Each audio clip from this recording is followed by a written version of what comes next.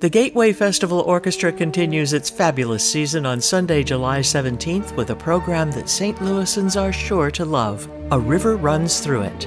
The orchestra and guest conductor Leon Burke III take the audience on scenic river cruises that include the Blue Danube, the Mississippi, and even a ride on a showboat with baritone Brent Stater.